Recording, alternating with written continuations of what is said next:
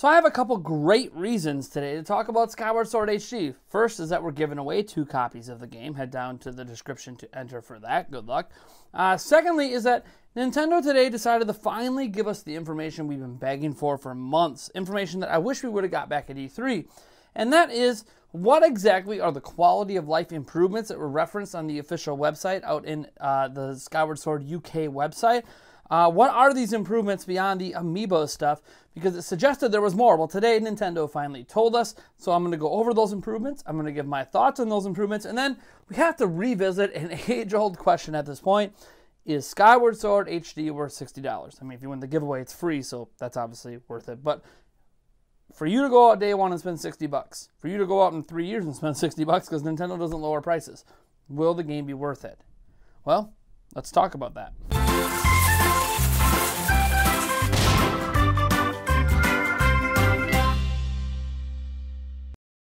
All right, so today Nintendo put out about a 1 minute and 38 second, I believe is the exact amount of time, trailer that was specifically targeted at quality of life enhancements. And they went over a bunch of stuff. Some stuff I've actually mentioned in the past would be good to improve upon, and they went there. So let's get into this. So they start off the trailer and they say, hey, fee, fi, fo, fum, their help is optional. Her help is optional. So this is a big character in the game. I don't want to spoil too much. Yeah, essentially what happens throughout the game is there'll be times, kind of like with Navi back in Ocarina of Time, that you get a little notification that, hey, you know, she's here and can help you, and it will make your hilt glow on the back of your character, make the Master Sword hilt glow. So if you decide to then hit the button prompt that brings that person up, just like with Navi, you will end up getting 4 different options. Those options are objective, which I presume is just showing whatever your current mainline quest objective is, advice, analysis, and then nevermind, which is obviously how you back out. If you do select advice, which they do show, it gives you 4 more in options, including a summary, a hint, nevermind, again, to exit, and then rumors. Now, rumors are part of this game. It's usually something you had to go all the way back to Skyloft in order to get access to the rumors. The rumors sometimes give you hints. Sometimes the rumors are also fake. It's pretty interesting, the whole rumor system built into this game that Nintendo hasn't even advertised, but it is part of the game. So that's something to keep in mind. And obviously, in the video, they do show them selecting hints, but they don't show you what the hints are. So I'm not sure if this is a new hint system they've put into the game, or if this is just the same old advice that Fee Fi Fo Fum used to give you before. So yeah, it'll be interesting to see what happens with this hint system, and if it's completely new, or if it's just repurposing advice and hints already given by that character. Then they go on to say that advanced control options, which we already knew about, this means motion or buttons. They also talk about how the gameplay is smoother, aka 60 FPS. Again, these are a couple things we already knew about, but they're just reminding you, hey, look, there are button controls. I think they're going to remind you of the button controls at every turn, and they're going to remind you that this is a 60 FPS, which factually is a smoother gameplay experience and is a quality of life improvement. I mean, if you've ever, I don't know if you have, but if you've ever had a chance to experience Breath of the Wild on PC at 60 FPS, you'll know that it's just that extra bit of crispness and smoothness to the gameplay that hopefully a certain unannounced system might bring. All right, next up, they talk about fast-forwarding dialogue by pressing A. This is like a basic feature in modern games today, being able to just fast-forward through dialogue, especially if it's like, you know, say you're at a shop, right, and there's that little shop preamble before you can buy something, just being able to fast-forward through that by just pressing A, which is the same button to move on to the next thing. Yeah, that to me is basic, but I'm glad that they decided to include it because they obviously didn't have to. That's going to make the gameplay experience just a smidge better, especially for repeated dialogue sequences, like I mentioned in a shop. They also streamlined item information. This is, to me, is one of the biggest changes they've done. Is one of the things that was really frustrating about Skyward Sword back in the day is you would run into something, whether it's a heart piece or a stamina, blob or whatever it is, right? A bug, and it would like tell you the information on it the first time you run into it, and then you'd be fine the rest of your gameplay session. But if you saved and came back into it and reloaded the save file, it would have to tell you that information again, and it was quite annoying, especially for some of the basic things like the stamina stuff. Like we obviously know after just a few times that that's the stamina thing. We don't need to be told what it is every single time. And it would interrupt gameplay, and it was kind of annoying. And they didn't have this problem in Breath of the Wild, but it was a problem in Skyward Sword. And it was really weird since it really wasn't a problem in prior Zelda games before it. So I didn't know why this was just like, it almost felt like a bug, to be honest. But they have streamlined it, as they said, and they do show running into the stamina item, and then saving, quitting, reloading your save file, and showing them running into that same stamina item and having it not pop up by telling you what it is. Obviously, you're always able to go into the menu and figure that stuff out as well if you do happen to forget. But yeah, duh. Like, this is something they needed to do. If they didn't do it, that would have been very disappointing. So, thank you. And obviously, all this stuff, by the way, well, we'll get into this in a moment. Sorry, let's get into the rest of the stuff they mentioned. Skippable cutscenes. Again, I don't think first playthrough that matters much for people. Well, for Skyward Sword veterans that have played it, 4, 5, 6 times. I've only played through it twice. But 4, 5, 6 times, and you don't care about the story per se. You just like the gameplay because you already know everything. Cool. Skippable cutscenes. Hit the minus button. I think skippable cutscenes should be in every game, anyways, as an option for those that just don't care. On Twitter, though, they do note that these tweaks, the tweaks in this video, and more have been added. Now, they don't go over the amiibo functionality, so it's possible that that's what the and more means, or there's possibly even more quality of life improvement tweaks. If you guys remember, we didn't know about the reduction in the Tears of Light quest in Twilight Princess HD until we actually played Twilight Princess HD and saw it in the previews and reviews.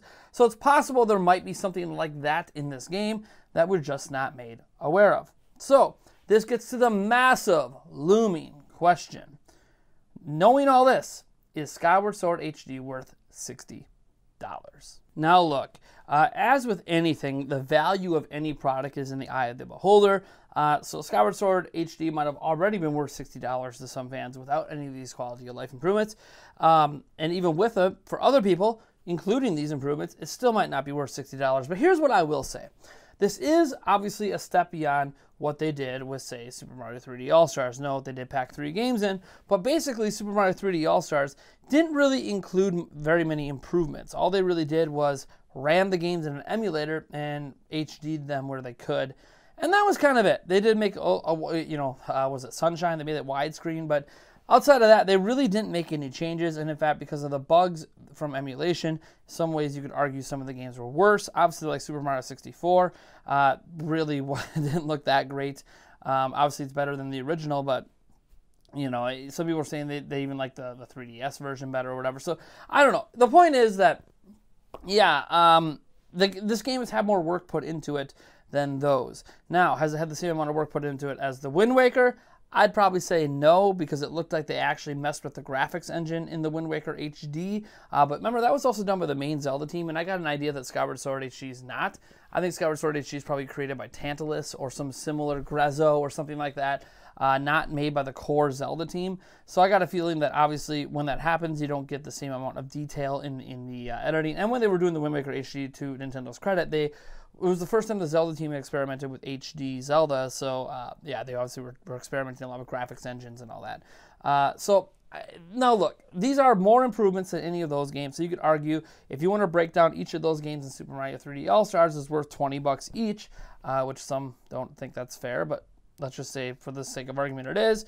And then you compare that to Skyward Sword. Skyward Sword HD clearly has had more work put into it, clearly has had more changes put into it, and clearly is probably worth more than $20.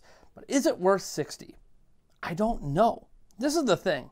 I put out a meme yesterday. It was just a little meme joke about comparing Breath of the Wild and Skyward Sword to having carnal relations with another person, having an adult relationship, typically in a bedroom with another person, and how Breath of the Wild can be like having the absolute greatest experience in that moment, but even when that experience is quote unquote bad, and then it showed Skyward Sword, it's still pretty damn good, right? So the idea was even a bad Zelda game is still a really good Zelda game. Even a bad you-know-what for an adult is still actually probably a really damn good time in comparison to just not having it at all, right? Like, you'd rather have this than not, right? That's kind of what it was saying. But the thing is, I didn't make that meme. I just thought it was kind of funny, so I posted it up. I do think Breath of the Wild is better than Skyward Sword, but Skyward Sword is still like in my top 5, top 6 Zelda games.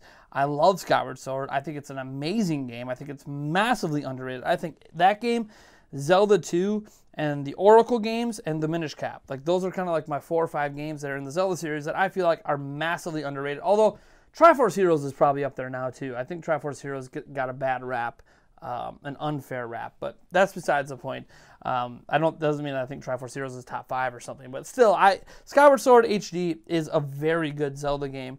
It's just a very different Zelda game. It's different from your contemporary Zelda games, but it's also different from, say, Breath of the Wild. It's very much its own thing. And now a lot of that stemmed from the fact that it was motion controlled, and not just motion control, but when you did get to the quote-unquote overworld, which the overworld itself is actually probably the sky, that you can freely fly around the sky, but to do anything, you got to fall through specific spots in the clouds or use the amiibo to transport back.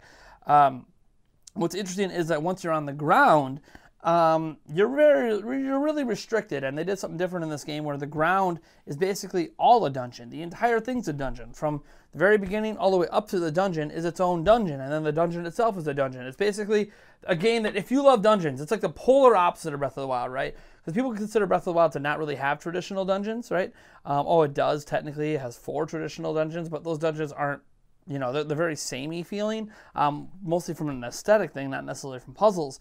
And obviously the boss fights from an aesthetic reason, not necessarily because they're factually the same. But yeah, there's a lot of sameness feel to it, to the point that it feels like there's really only one dungeon maybe, and then a bunch of mini dungeons.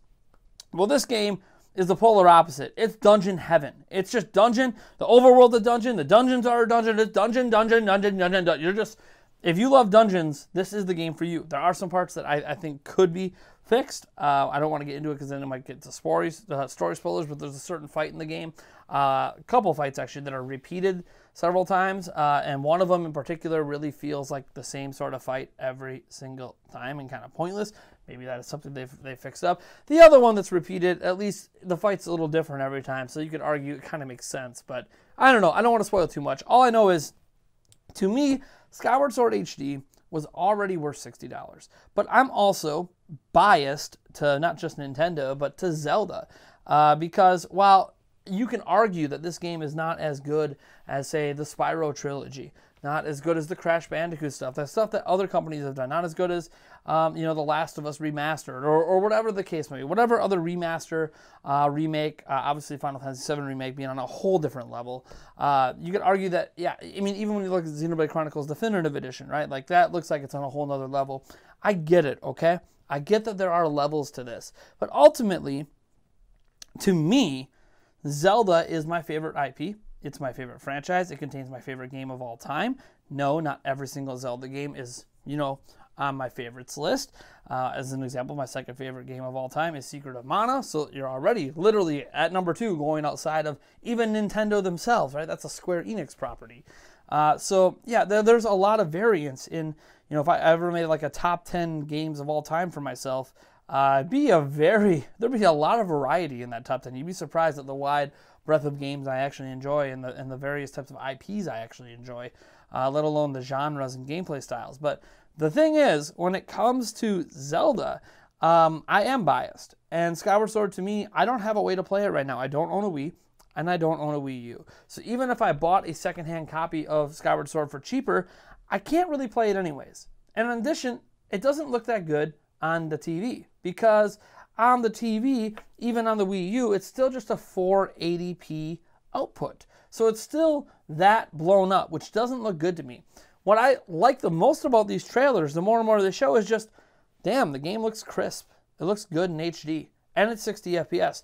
60 FPS and actually being at 1080p while docked, that to me is the selling point.